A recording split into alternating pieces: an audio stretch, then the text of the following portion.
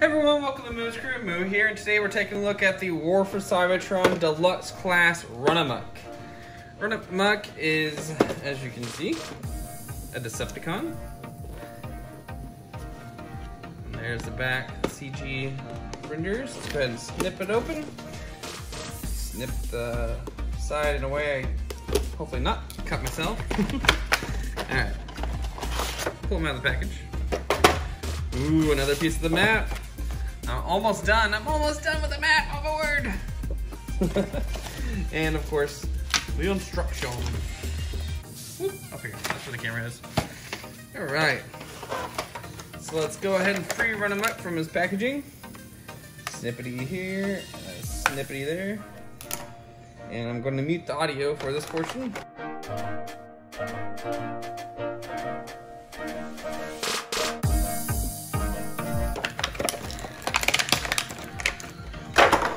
Comes with a little itty bitty blaster. Boom.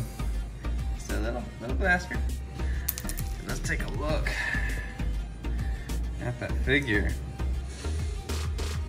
Pretty cool. I like how it doesn't really have a mouth, or it's like that muffled guard over it. The gold paint looks really nice. Oh, and that's what's keeping the shield on the back.